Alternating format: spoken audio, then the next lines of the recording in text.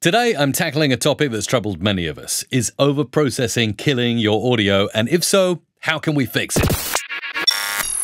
Overprocessing, especially overcompression, can really squeeze the life out of your audio, making it sound really flat, lifeless, and even distorted. But fear not, I am here with steps to compress your audio well, common mistakes to avoid, and of course, before and after samples in Adobe Audition. So let's dive in.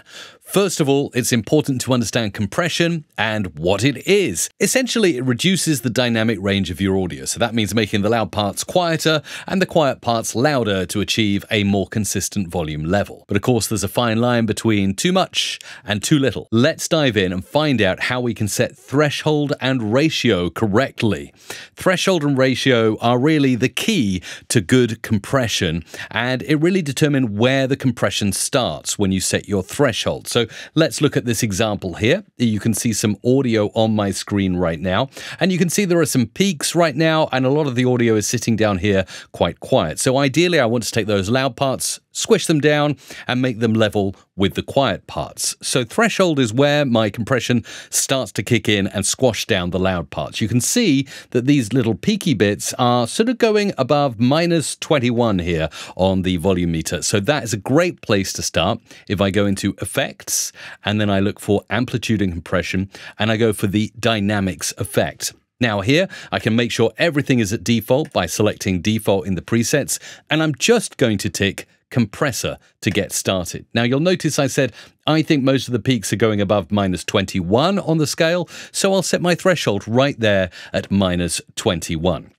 And that decides where the peaks of your audio hit the compressor and start squishing down. With that done, nothing is going to happen to my audio. If I switch on the before and after mode, you'll see it remains exactly the same before and after down here. But this is where ratio comes in, and setting that up can decide how much the peaks get squished, okay? So if I select ratio, usually a good place to start for vocals is either 2 or 3:1 for a natural sound. If I select 2, you'll see these little peaks get squished down quite nicely. And if I select 3 there, you'll see the peaks get squished even more. So that's how you can get threshold and ratio correct to really compress and even out your volume. But it doesn't stop there. Attack and release times can be your friend, but also your foe if you set them in correctly, okay? Fast attack times can squash the life out of everything in your audio, while too slow can let too much through. Let me give you an example of how that would work. The attack is set to 1 millisecond. That is very fast. Now, if I go ahead and increase that to the maximum, 10 milliseconds, those peaks are squishing through the compressor again.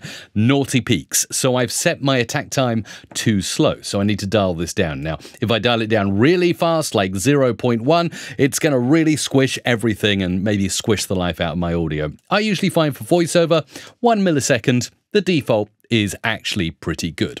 And with release, too quick can cause pumping, that woof, woof, woof sound, and we'll listen to some examples in a moment, and too slow will just smother your sound. So you need to get a good balance. And again, I'd say the default here of 50 milliseconds is actually pretty good. Now, if you're really enjoying this video so far, I would love it if you would like this video so more people can see it and learn the mistakes to avoid with compression and how to get it right. You could also subscribe to my channel because I'm always doing videos just like this one. So let's look at some common pitfalls. Overdoing it is definitely a big one with compression. It's easy to compress everything in isolation without context. So you should always reference the full mix you've got.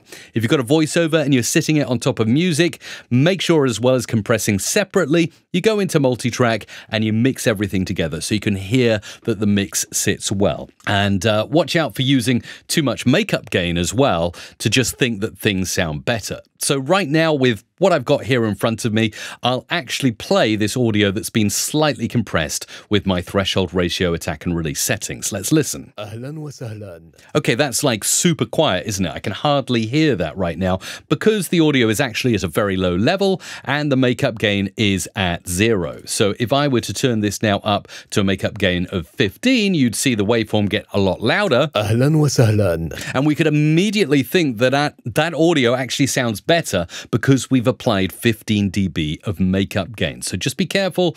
Louder isn't always better. Try and listen at low volumes and determine that your mix is sounding just right. Now that we've got the basics of compression and not over compressing our audio, let's put it all into practice and listen to some different clips that I've got here, and I'll show you the mistakes and how to avoid them. So first of all, we'll listen to this clip without proper compression. Have a listen. أهلا وسهلا معكم الآن DJM. Okay, so that sounds dynamic but uneven, right? So let's listen to some over-compressed audio here. Oof. أهلا وسهلا معكم الآن DJM. So notice how flat and lifeless it feels. And finally, let's listen to the clip and it's compressed correctly. أهلا وسهلا معكم الآن DJM. Okay, that's much better, isn't it? Consistent, yet still dynamic. And when we compare that between before and after, let's have a listen to the original. أهلا وسهلا معكم الآن. And then with just right. أهلا وسهلا معكم الآن. Nice and even, you can hear things too much. أهلا وسهلا معكم الآن DJM.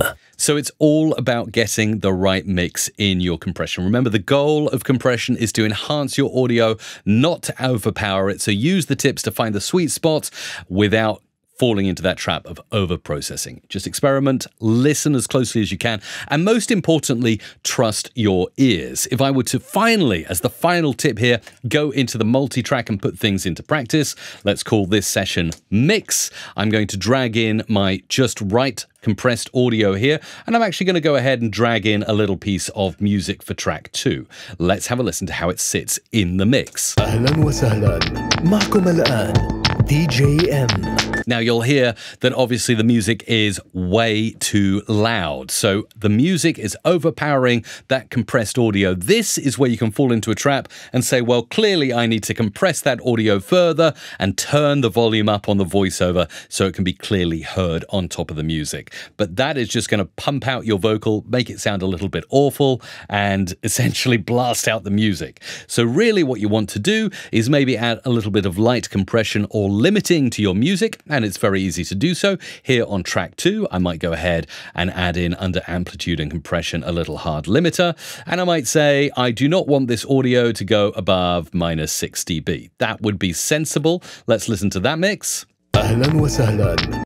So still quite loud. So in that case, what I can do is I can take this little tag here, turn it down a bit. أهلا وسهلا معكم الآن. And already we're starting to get a decent mix. But if you get frustrated and you're tearing your hair out thinking, I'm trying to adjust all these mixes and I'm limiting the music a bit and I've compressed my vocal a bit, it still doesn't sound right. An easy hack to get everything to sit well in the mix so that you can set your levels correctly is to select all your audio files, all your waveforms inside multitrack, right click, and then you want to look for this one absolutely fantastic tool, which is match clip loudness. And what that will do is get all of your clips to the same perceived loudness. Usually I find setting this to the standard ITU, which is default, target loudness of -23, which is default. That will then level your clips. It's taken the voiceover down by 5 dB, the music down by 6.1 dB, and then we can go ahead and further adjust our music and even maybe turn up our voiceover